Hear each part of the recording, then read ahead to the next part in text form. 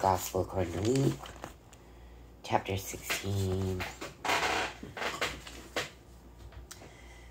And he said also unto his disciples, there was a certain rich man which had a steward, and the same was accused unto him that he had wasted his goods. And he called him and said unto him, how is it that I hear this of thee? Give an account of thy stewardship, for thou mayest be no longer steward. Then the steward said within himself, what shall I do? For my Lord taketh away from me the stewardship. I cannot dig to beg, I am ashamed. I am resolved what to do, that when I am put out of the stewardship, they may receive me into their houses. So he called every one of his Lord's debtors unto him, and said unto the first, how much thou owest thou unto my Lord? And he said, 100 measures of oil. And he said unto him, take thy bill, and sit down quickly, and write 50. Then said he to another, and how much owest thou? And he said, 100 measures of wheat. And he said unto him, take thy bill, and write 80. And the Lord commended the unjust steward, because he had done wisely. For the children of this world are in their generation wiser than the children of light. And I say unto you, make to yourself friends of the mammon of unrighteousness, that when ye fail, they may receive you into everlasting habitations. He that is faithful in that which is least is faithful also in much. And he that is unjust in the least is unjust also in much. If therefore ye have not been faithful in the unrighteous mammon, who will commit to your trust the true riches? And if ye have not been faithful in that which is another man's, who shall give you that which is your own? No servant can serve two masters, for either he will hate the one and love the other, or else he will hold to the one and despise the other. Ye cannot serve God and mammon.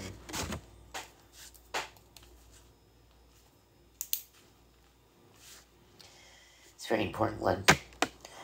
And the Pharisees also, who were covetous, heard all these things, and they derided him. And he said unto them, ye are they which justify yourselves before men, but God knoweth your hearts. For that which is highly esteemed among men is abomination in the sight of God.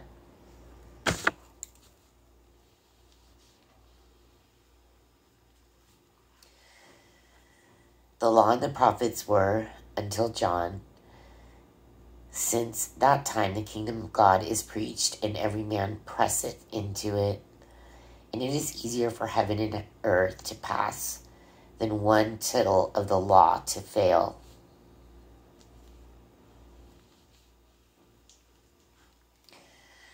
So it's easier for heaven and earth to just blow up and go away than it is for one word of the law to fail.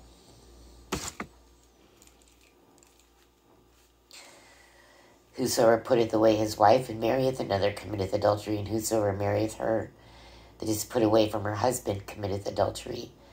There was a certain rich man which was clothed in purple and fine linen, and fared sumptuously every day. And there was a certain beggar named Lazarus, which was laid at his gate full of sores, and desiring to be fed with the crumbs which fell from the rich man's table. Moreover, the dogs came and licked his sores. And it came to pass that the beggar died, and was carried by the angels into Abraham's bosom. The rich man also died, and was buried. And in hell he lift up his eyes, being in torments, and seeth Abraham afar off, and Lazarus in his bosom. And he cried and said, Father Abraham, have mercy on me, and send Lazarus, that he may dip the tongue of his finger in water, and cool my tongue, for I am tormented in this flame.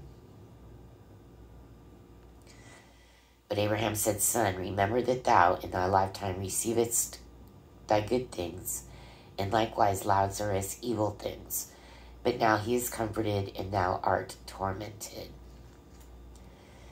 And beside all this, between us and you, there is a great gulf fixed, so that they which would pass from thence to you cannot, neither can they pass to us that would come from thence. Then he said, I pray thee therefore, Father, that thou wouldest send him to my father's house. For I have 5 brethren, that he may testify unto them, lest they also come into this place of torment. Abraham saith unto him, They have Moses and the prophets, let them hear them. And he said, Nay, Father Abraham, but if one went unto them from the dead, they will repent. And he said unto him, If they hear not Moses and the prophets, neither will they be persuaded, though one rose from the dead.